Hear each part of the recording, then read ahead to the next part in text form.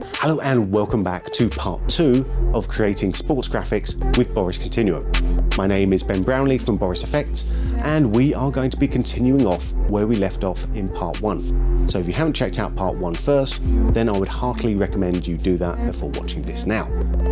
So in this part, we're going to be diving straight back into Title Studio and taking our flat 2D art and turning them into 3D models. We're also going to be looking at how Title Studio works with those 3D models, the different ways it can render those out, and we're going to have to tweak up our 2D animation in this new 3D world. So let's get started. Alright, so here's where we left off from the previous exercise, and now let's pop back into Title Studio and give this a little bit of depth, shall we? It's looking a little bit flat, a little bit boring. Okay, let's come in here, and the first thing I'm going to do is, when I'm finished with the animation, as we were in the previous exercise, I'm actually going to turn off the auto animate key. So we're just back in static mode, so I don't want everything to be animating in and out, because as we're going to tell soon, pretty much everything can be animated in. Right, perfect. So let's turn off the other rings that we're not interested in, and we'll just take a look at actually ring 2, which is this inner ring. And before I go too far, let's give these proper names, because ring 1, ring 2, ring 3, ring 5 aren't that particularly inspiring names. I will call this inner ring. This one here is middle ring. And this one here is outer ring. Or outer tring, whichever you prefer. Okay, so with our inner ring selected, we're going to change up how we look at this. So in our timeline, we can tell that we've got a name. We can tell the media we have is an EPS file. It is unlocked. It is visible. And this is our track shape. So currently, we have our track set to a one-sided plane. And this means that when we see it rotate around, as we do around here, we can see that it's just a planar shape. So that means it's infinitely thin, and when we see it on its side, it will completely disappear. We don't want that. We're going to turn this into an extrusion instead. So if I turn extrusion on, all of a sudden, up in our controls, up at the top, we have more options available to us. I'm just going to undo that with Control or Command Z, and you can see we've got 4 options, and then I'll redo that. And now we have 5. We've got a new tab that says extrusion. So we can make this a really big extrusion. We can make this a really thin extrusion. We'll keep this at the starting value just for now though. We can also give our shape a bevel. And if I turn our bevel up here, you can see we've got beveling. So it doesn't just come up straight as a straight extrusion. We actually have a nice bevel on this here as well. And we can change our bevel depth. That means the bit that sticks out past the extrusion. And we can change our bevel type as well.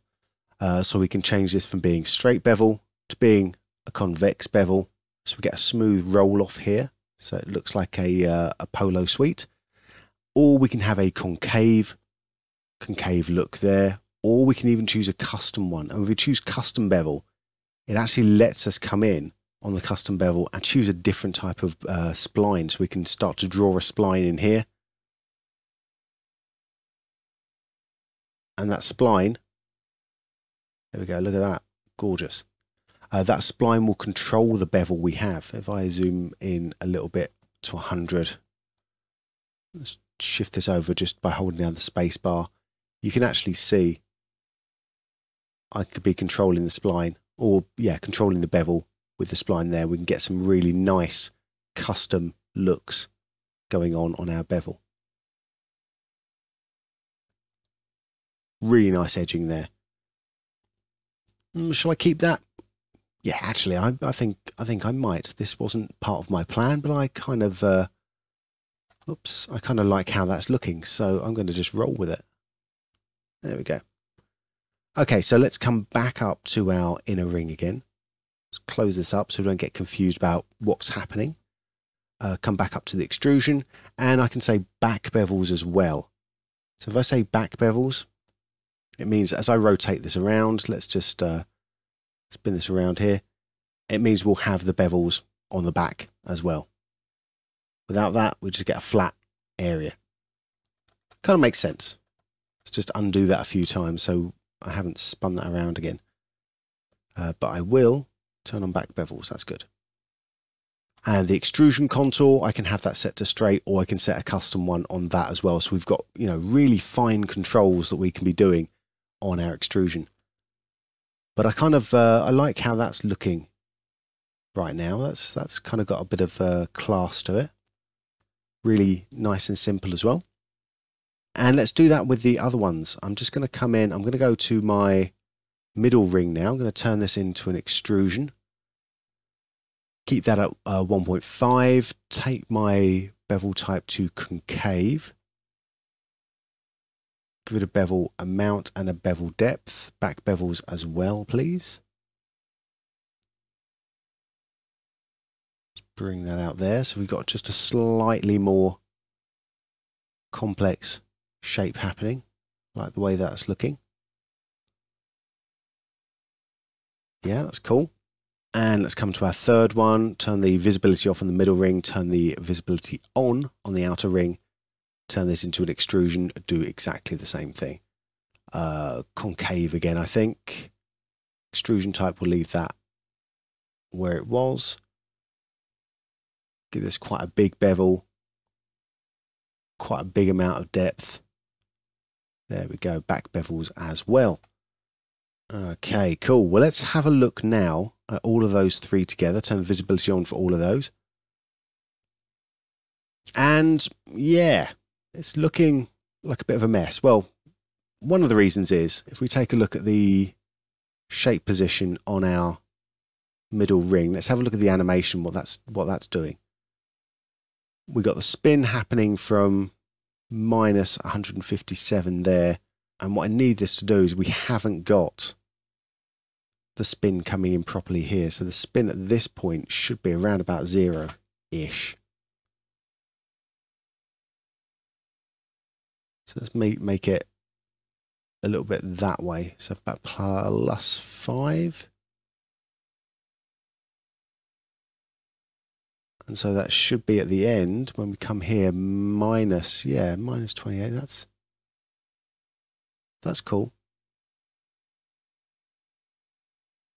Let's come into the middle here. Now we've got these big fat extrusions happening. A couple of things are going on in our shot. One of the things is now we've given these all depth. They're actually too close together.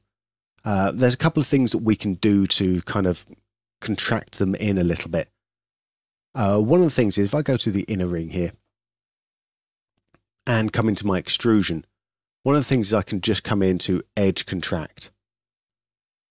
And just what that will do is just, yeah, contract the edge just in a little bit. So it's a nice way of just compensating for any sort of models that just swell a little bit as we add in the extrusion. The other thing we could do possibly is just come in and, you know, change the master scale up a little bit on the middle ring. Take that to 102, 103, which means also that I need to come in and change the master scale on this one, on the outer ring, and maybe even just contract the edge a little bit there to get that working in properly. Another thing you're going to see, look at this here, is that this doesn't, and sorry about that, let's just zoom back to fit. One of the things you're going to see now is where these three rings are rotating around and intersecting with each other, they're not intersecting quite right. And the reason for that is a simple one. Take a look at our scene here. It says Scene 2D Composite. And what that means is the way that Title Studio is set up to render this scene is just as a 2D composite. So the layers that are on top are the ones that are going to be rendered on top of the other layers underneath it. So if I change the layer order, so the outer ring and the middle ring were behind there, we've now got, you know, the outer ring at the very bottom, middle ring still in the middle, and the inner ring is on top. So this, maybe fixes some of the problems, but still, as these pass around each other, these should be interacting with each other in a completely different way. So let's come up to our scene, our main scene here. Come over to render, and I can change my render type from a 2D composite, where we're just rendering out the layers in the layer order, to a 3D render, where it actually looks at the position of all of these in Z space. So as we have the proper depth coming in, you can see it's going to start to interact with the layers in depth, and it doesn't matter what layer order I've got these in. If I change that back up to the top there, doesn't matter. The fact is, if they intersect with each other in space, they're going to intersect with each other, there we go, in the actual animation. So I know now that I have to scale my outer ring up a bit higher, and I'm going to come into my middle ring here, and I'm going to contract the edge on that as well. I'm going to contract the edge on my outer ring a bit more, just so we get 3 separate rings rather than rings that are intersecting each other. There's something going on there as well. Ah, I see why. Because they're passing through in that way. So I'm going to rejig the animation. So I think what I'll do is I'll have the spinning stopping very quickly.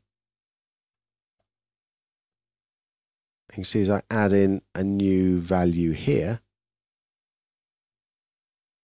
there we go, it's automatically going to add in another auto keyframe, even though I don't have the animation turned on, simply because I've already got this value, this property animating in already. Same here. Let's take that to around about -20 something. There we go. So we still get the movement just coming in, but we don't get that interaction. Now I don't have to give it quite as much edge contract as I was doing before. There we go. All right, let's play that back. That's looking better. So we've got a nice bit of separation between the layers. We've got the rings, and we've got the rings animating in an interesting way now. So there's always a little bit of movement to it. And we can sort of tell that they're not crossing over each other. Cool, so the only thing I might do on this one is maybe on the middle ring, just give this a bit of a bigger bevel. And we'll give it a bigger bevel. I'm going to contract it in just a little bit more. And maybe change the master scale up just a little bit as well, so we don't clash with the inner ring. Let's take a little look at that. Yeah, cool. And maybe now I can spin that just a little bit more as well.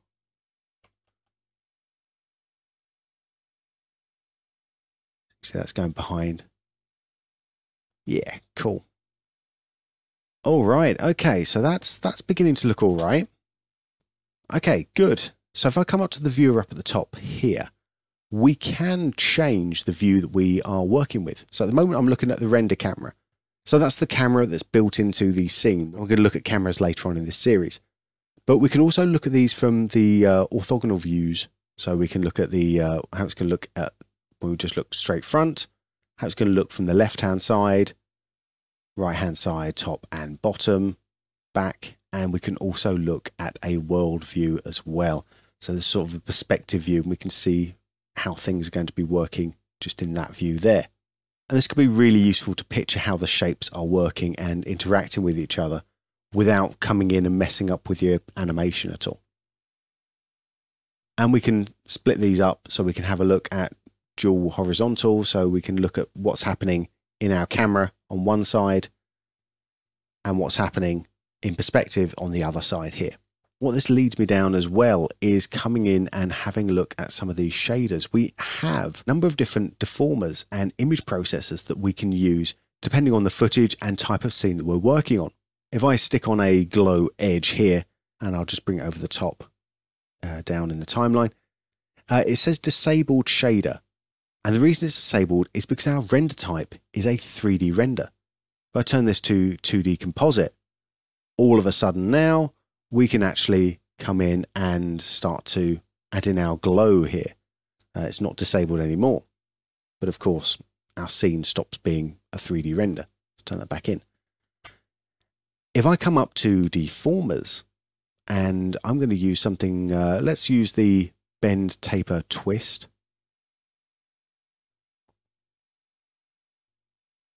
I can actually start to bend things around in 3D space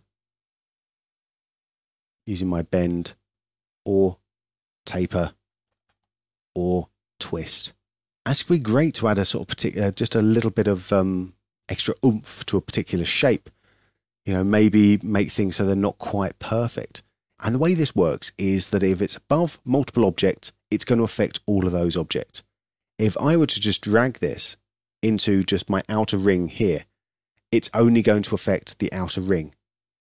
But if I bring this up, it's going to affect all three of the rings. And I kind of like how it's working. I'm just going to turn us back to a single viewer over here and look back in the render cam.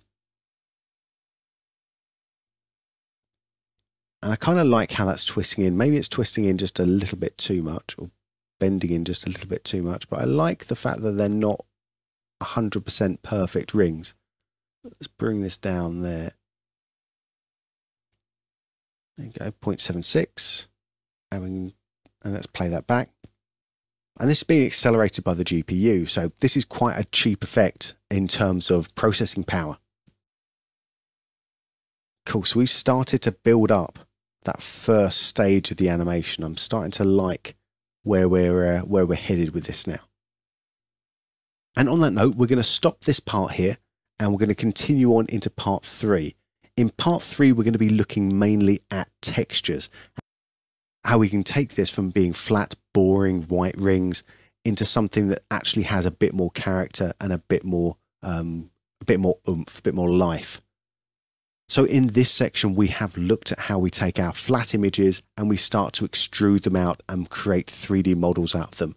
We then also looked at how we place these in a 3D scene and how we can start to add deformers onto our 3D models to give them a bit of extra life. And I think we're going to leave that there for part 2 and carry on in part 3. Thank you very much for joining me with Creating Sports Graphics with Continuum, and I'll see you in the next section.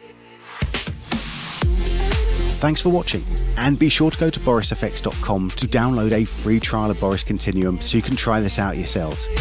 If you want to see more of this type of tutorial, be sure to leave a comment below. Also, subscribe to the Boris YouTube channel to stay up to date with the latest information and training materials on all the Boris FX products.